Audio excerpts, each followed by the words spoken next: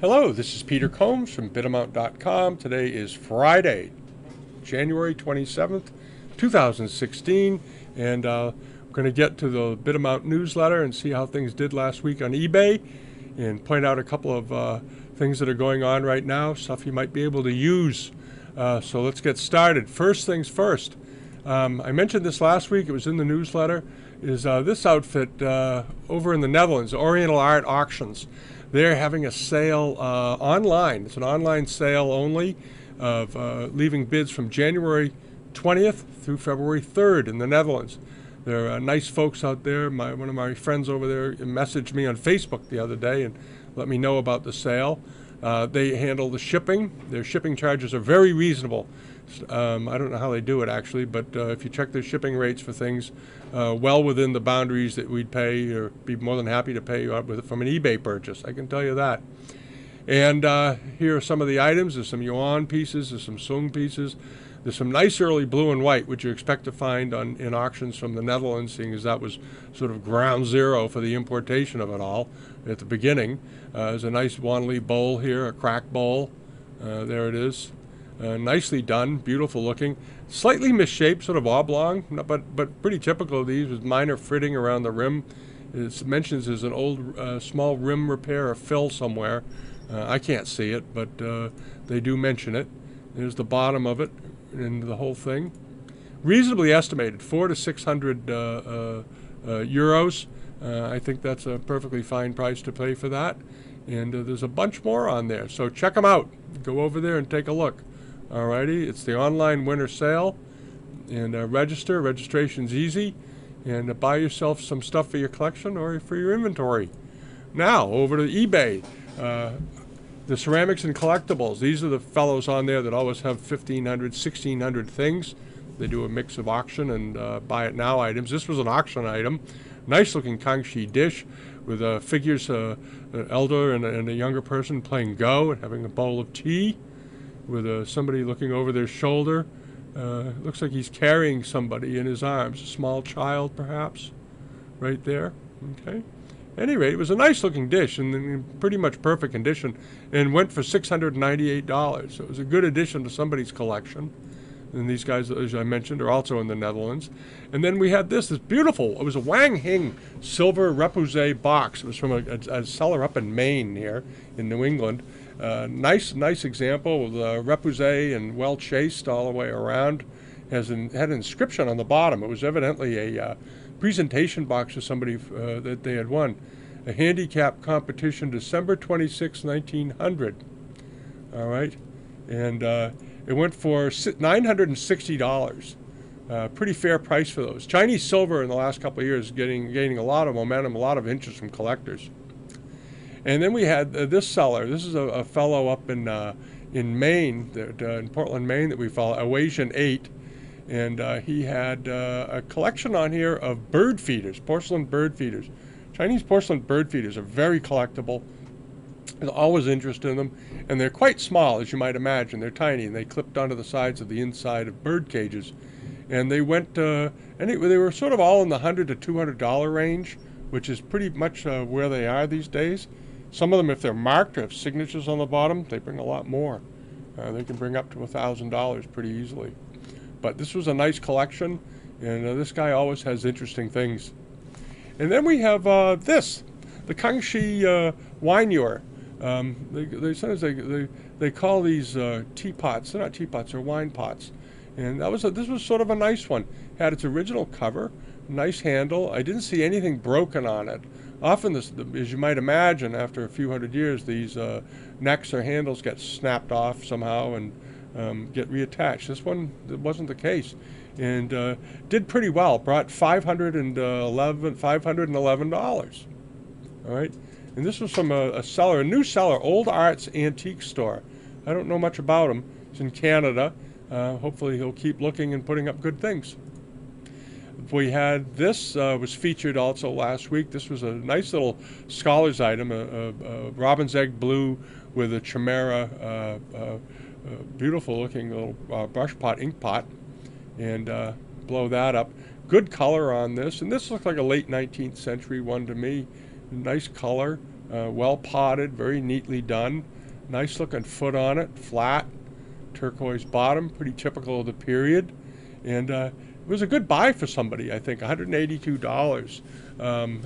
Better buy for the, it was better for the buyer than for the seller. These often can bring upwards of double that. So I think somebody got a pretty good deal on it. You know, when you see these things, I've said this a million times, often people don't leave bids on things. And we're going to see an example coming up of something that went, a couple of things that just went way under the money last week. And I think because people prejudge it and think it's going to go through the roof at the very end. I don't know. And they didn't. So somebody got a steal. But this was a nice thing. This was put up by Woolworths, WWOLST. They're in Rhode Island. They're fairly large antique auction outfit sellers down there.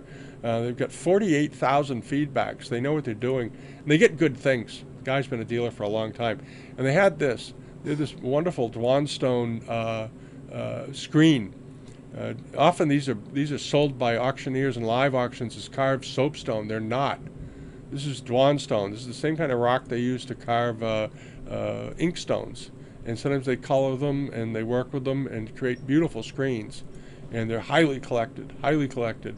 And most of the ones you run into are made in the latter part of the 19th century. They made them earlier, but not often. But the quality of them is exceptional.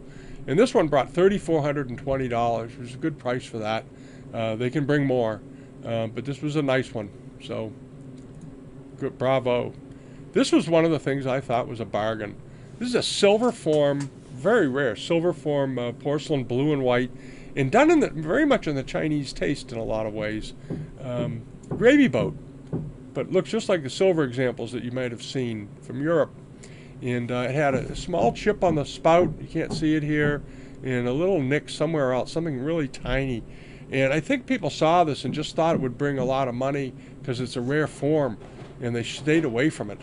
If you stayed away because of the tiny chip on the spout, you made a mistake, because that's something that's expected and is easily fixed. So, you know, always leave a bid on these things when they come up. It went for $108. All right. You know, I think a lot of people looked at this and assumed it would bring $400 to $600, $500 to $700, and they just didn't bother leaving a bid. Big mistake, I think, anyway. And then we had this. This was a very nice pair of sort of noir famille rose cups. What was nice about them was I love the fact that they had their original case. Here's a presentation case that it came with. Here's the bottom of it. There are the cups. Here they were. They had chin lung marks on them. They're obviously not chin lung. It doesn't matter. But there are the stands, the little cup stands that they stood on. And it makes a great package for collectors. Chinese packaging is a whole other art to itself. It goes back historically into the early Qing dynasty. There are books about Qing packaging, and especially for porcelain. Very, very interesting subject. And the whole set went for $450. Then this was one of the other bargains of the week, I think, was this beautiful mother of pearl carved snuff or patch box with silver mounts on it.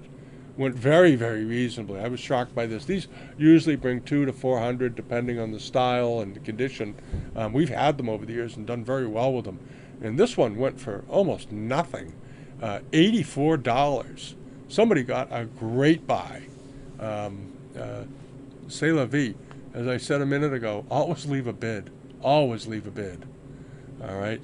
Then we had the rank badge. I liked this rank badge a lot. I thought this was a really nice one. Very good silk work on it.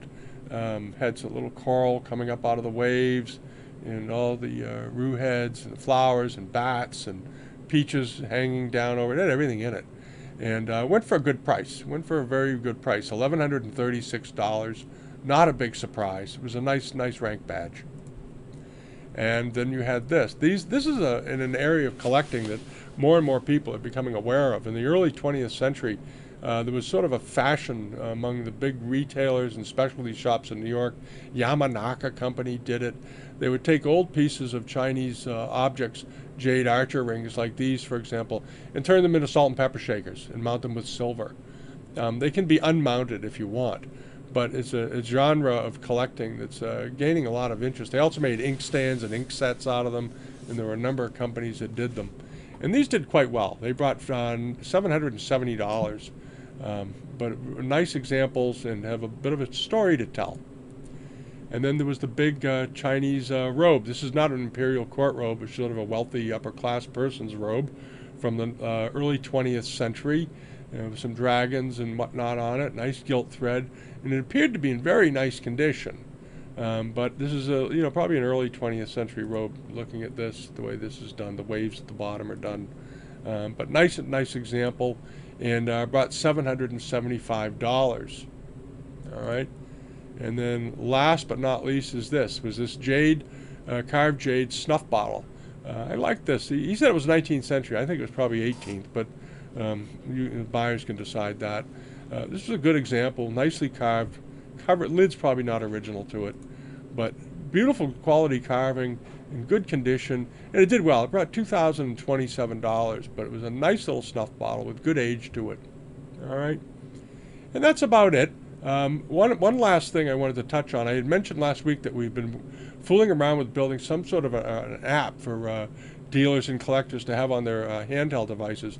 Because one of the big problems, this is what we're coming up with, is that when you're out in the field, if you're at an auction house or you're at a shop or a gallery, and you see something and you say, I've seen that before, I want to look that up.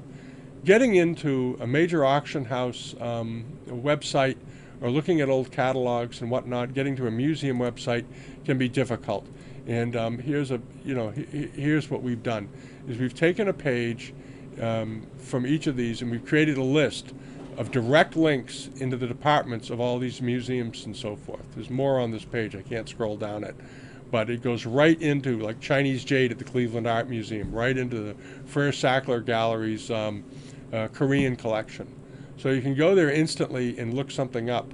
On our page, on this page here, we set up a section of links to the stuff you most likely want to look at on our site. Like you have the Christie's catalogs going back years, the Bonham's catalogs, the John, image archives, stuff that you can run to for quick reference while you're out there in the field. And if you click on this, it'll pull you over to our Christie's page, for example, that has all of the catalogs, and you can look up whatever you need to look up right here. All right? And there's other links on there as well that you might find pretty useful. Also, a thing with rain marks. There's a news feed from the Asian art market. There's about 15 or 20 news outlets on there, and so forth. So we're going to put this up on the site after we do a little more fine-tuning. I'll tell you more about it as we go along. All right? So that's it for the week. Everybody have a great weekend, and we'll see you next time. And thanks so much for visiting. Bye-bye.